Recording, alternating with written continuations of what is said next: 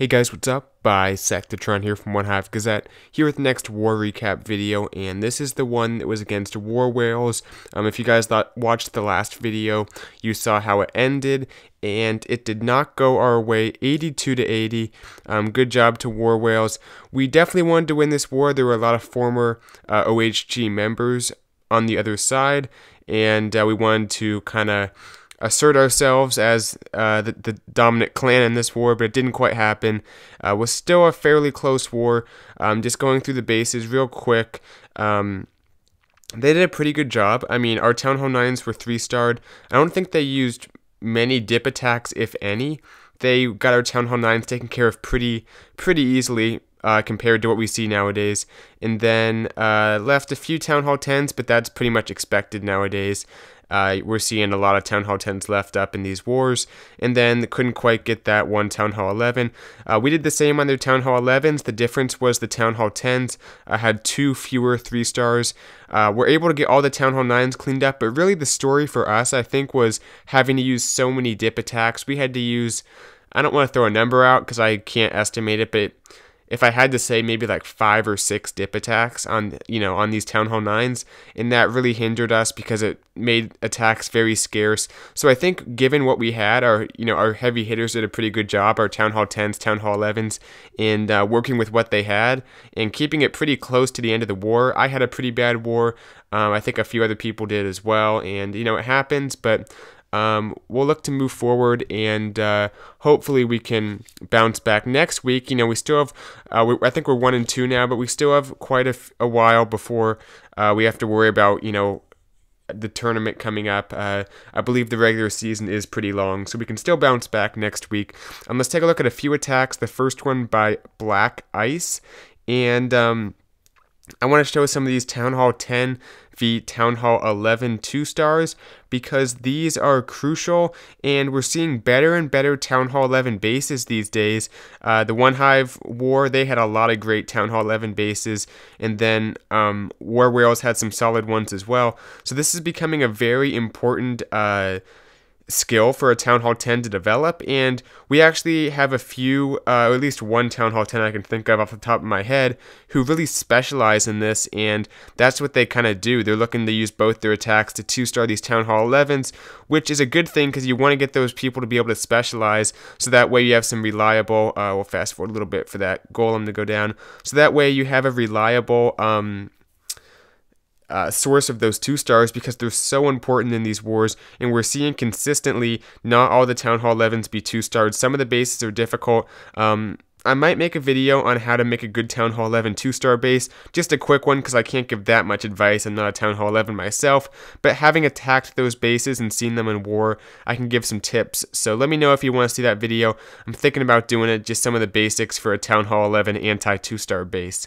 But yeah, anyway, comes in with the Queen Walk on one side, the King and the Golem and the Bowlers on the other, and the Valks up the gut. That's typically what we see for these 2-star strategies. That and Dragons, so those are the 2 main things you're defending against when you're building a Town Hall 11 base, and Black Ice did a good job with the funneling. The Valks went straight in, got the Town Hall, even though it's pretty isolated in that middle compartment, and then he gets a few more buildings, which will get him up to about 50% before everything goes down. Almost gets that Eagle, but not quite. Not that it matters that much, his troops are pretty much dying out anyway, but he has the 50% secured, and I think he'll go up to about 53, 54 before his Queen goes down, and that's it. So nice attack to Black Ice. We'll go ahead and fast forward a little bit as the Queen goes down, and yeah, 57%, very solid for a Town Hall 10. Alright, let's move along. I do have a Town Hall 10 v Town Hall 10 3-star to show. I want to show one dip attack first, and I wouldn't show them if they were, an easy thing to do, but it seems like both sides in pretty much every war we see fails. Sometimes half of these are fails, sometimes more. We've had fewer than half of these go for 3-stars, so it's not easy by any standard, especially with miners being pretty much not usable at Town Hall 10, Town Hall 11, and maybe you can use them at Town Hall 11, I'm not sure.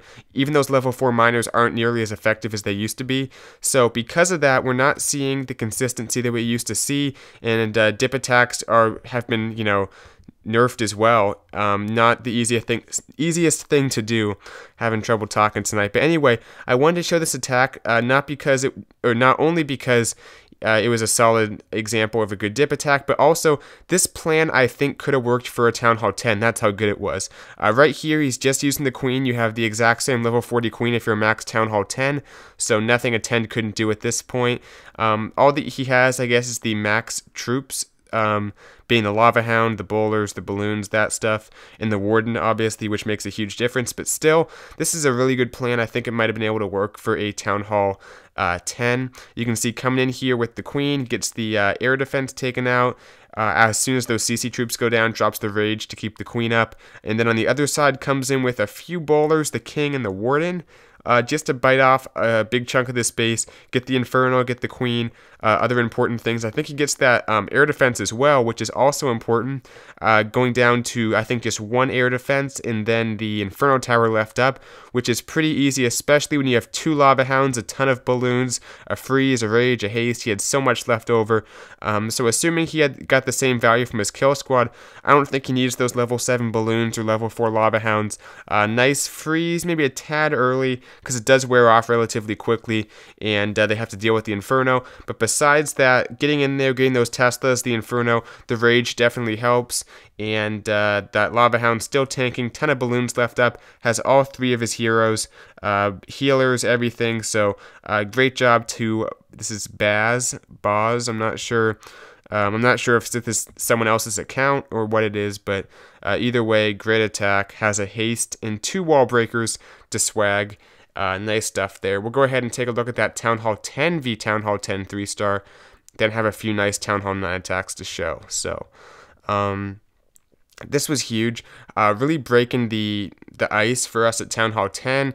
I mean, we've struggled a lot, and this was a crucial point in the war. Pulling off this 3-star gave us a lot of momentum, and we were down for a while. It looked pretty bad. Then we kind of bounced back with about between 1 and 2 hours left, I think, and we couldn't quite finish it off to get fully back into it, so they ended up winning by 2 stars. But this was a huge turning point, I think, and it definitely gave us a lot of momentum. Real nice attack, because this base, you know, it does have lower level point defense, but it has the level 2 Infernos, the max heroes, and those max air defenses, and this air is an air attack, so not the easiest base to 3-star by any means. Any Town Hall 10 base, regardless of what level it is, as long as it has those Infernos, really is hard to 3-star these days.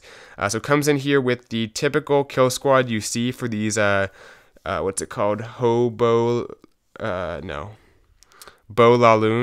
Bolaloon, whatever you call it. Getting in here, getting some air defenses, getting the Inferno Tower. There is that one air defense up that he might have been able to get had his troops gotten a little bit deeper, but that Lava Hound is going to halt the Queen, and because of that, there's 2 air defenses left up. Quite a few, you know, archer towers, that kind of stuff, but you can see pretty much everything's kind of congregated around those air defenses. So the Lava Hounds, he has 3 of those, will be tanking. There goes the level, yeah, these are all level 3. I think he brought Bowlers in his clan castle or something. So there goes the Lava Hound, the first one. It'll go down pretty much immediately due to all the traps and damage coming at it, but the second one's right there to pick up where the first one left off. Has the hastes to keep everything moving, and really those, I think it helps that everything is mainly Town Hall 9 level, especially, you know, for the balloons that are getting targeted where the Lava Hounds aren't tanking. Good freeze, gets that air defense and the Inferno. That's huge, and when you're building a base, you want to try to keep those air defenses a little farther away from your Infernos. Don't let them get the great value on that freeze, especially because this strategy is so popular right now for 3-star attempts at Town Hall 10. Got a little bit close here, actually. You can see that Lava Hound's going to delay that that expo for a while. Yeah, trying to think of the name. Going to delay that expo for a while, but it will pop, and that won't quite kill the expo either. So he needs that balloon crash. Boom, there it goes. Takes out that expo. From now, it's a race against the clock. I saw this one live, actually, and it was pretty darn close. I think about 6 to 8 seconds were left on the clock when he got that last Dark Spell Factory. So nice attack to Filio, very crucial. Really gave us some momentum. And let's move on to some Town Hall 9 action. Okay, what is this? 19, I think? Yeah, 19. Alright, This was in this strategy, by the way, we saw a ton of this.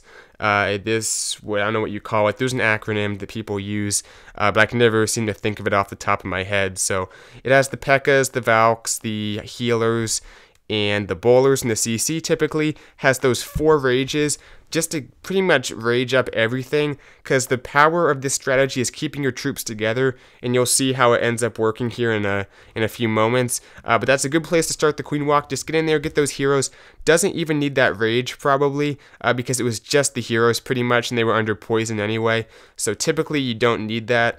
But goes ahead and drops it anyway, no big deal. The queen, I'm not sure which direction she was supposed to go. I assume he wanted her to go the way she did go, but no way to know for sure. Anyway, though, she's going to make her way over to the left here, taking out defenses. Now she can't reach that air defense, so that's going to be an issue. It'll take out a few of the healers, but by then she's already gotten some great value. The CC troops come out, takes out that archer tower. He will need to use the ability, though, because the baby dragon, the wizards, if there's a CC like that has at least a baby dragon or some Valks or something, you can pretty much count on having to use that ability. But here come the P.E.K.K.A.s, here come the healers on those P.E.K.K.A.s. The first one will go down, doesn't get the love from those healers, but the next one is being healed along with the king. The healers are starting to drop to that air defense, but as soon as those troops enter the base, they'll take out that air defense and preserve, I think, like one of those healers.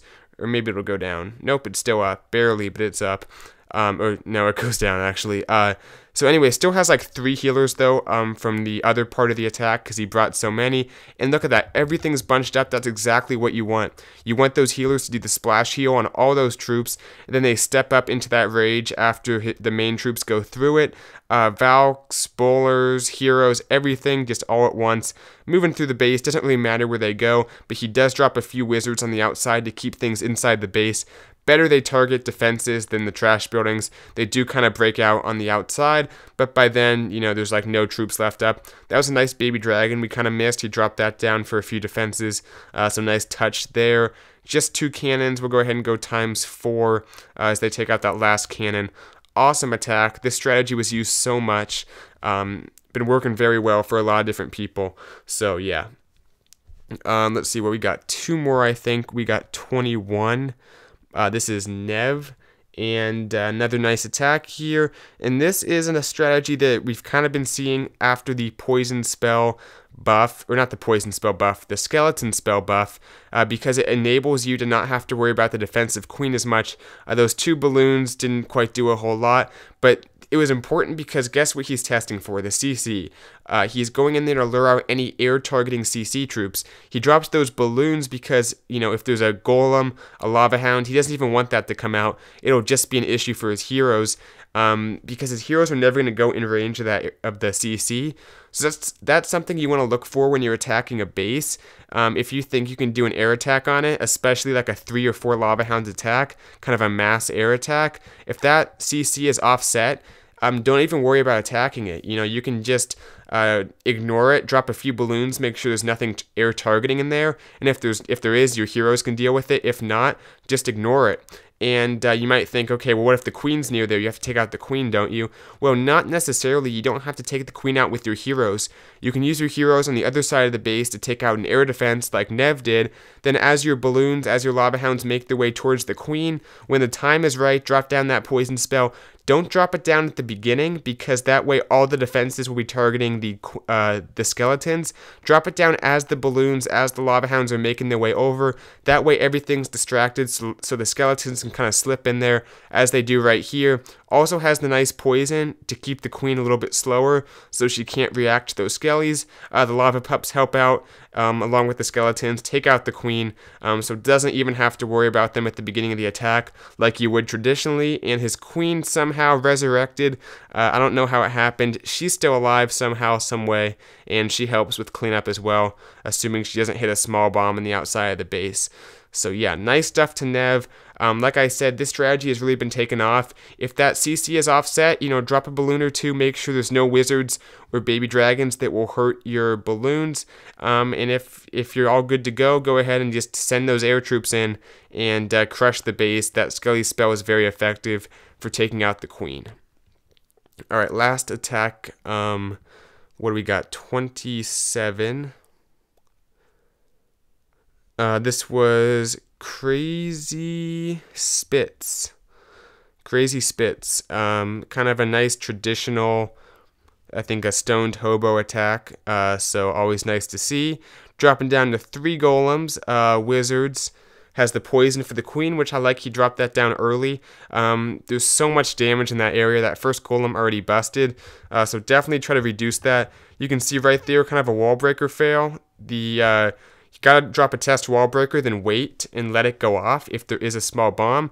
But I think he had a few extra wall breakers for something, maybe just brought a lot.